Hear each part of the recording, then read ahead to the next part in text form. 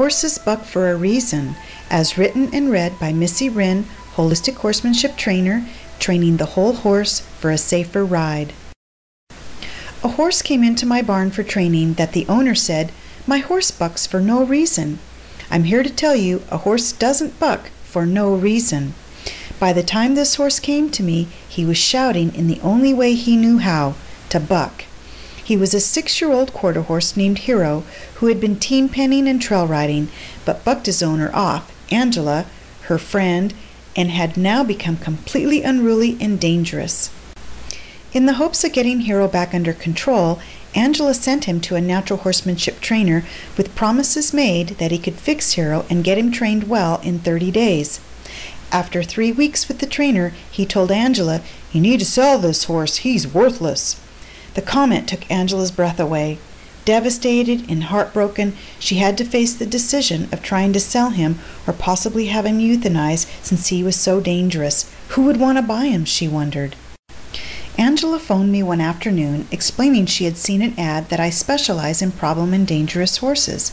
She explained that she no longer believed natural horsemanship could be of any help after her experience with the previous trainer, but I convinced her to give me an opportunity to work with Hero since I believed there was a source to Hero's behavior and we simply need to identify and treat the source.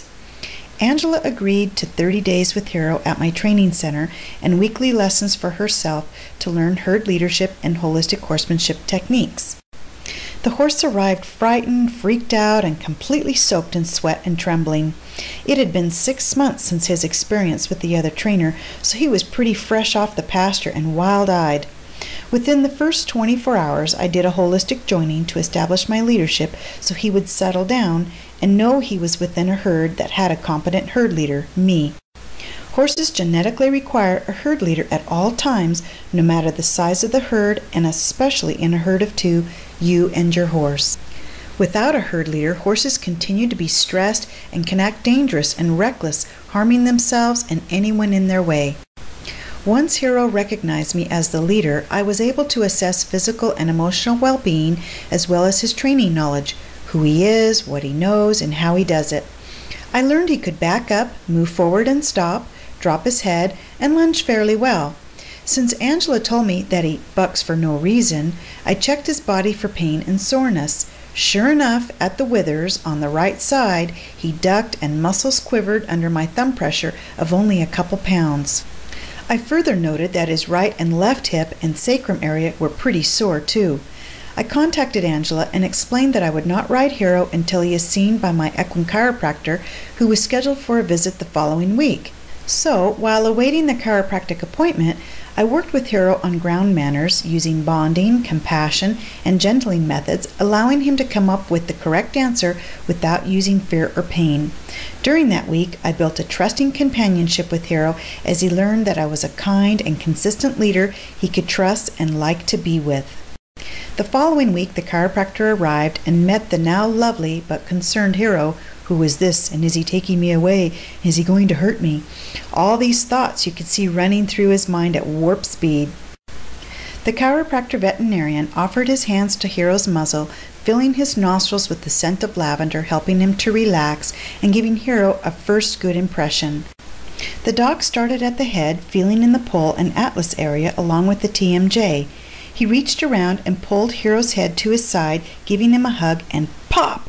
The dog let go and Hero stood there. What just happened? Oh, I feel good, as he licked his lips. The dog made a couple more moves on his head with his fist in his neck and pulling on the halter. Bang went C5 and C6, cervical 5 and cervical 6. We stood back and waited, and then Hero took a deep breath and a long sigh, blowing out his nostrils and licking his lips. Now to the shoulders, the dog gently picked up the right leg and whoa! Hero came off the ground with both feet explosively. The dog got out of the way and exclaimed, "Man, is he really hurting?" He gently lifted the leg and again Hero came off the ground, but the dog was prepared, holding him in the adjustment position, and boom went the shoulder. We stood back, waiting for the lick and chew, but nothing happened. The dog and I looked at each other. We both heard it, but still nothing. So he picked up the leg again and tried a different position, but again nothing. He tried another position. Yet again nothing. We knew he got it, but something else was in the way of the full release of pain. The dog stuck his fist low in Hero's neck and pulled on the halter, and pop went T1, and went the horse through his nostrils with a full body shake while dropping his head, licking and chewing. He got it! T1 was holding up the progress.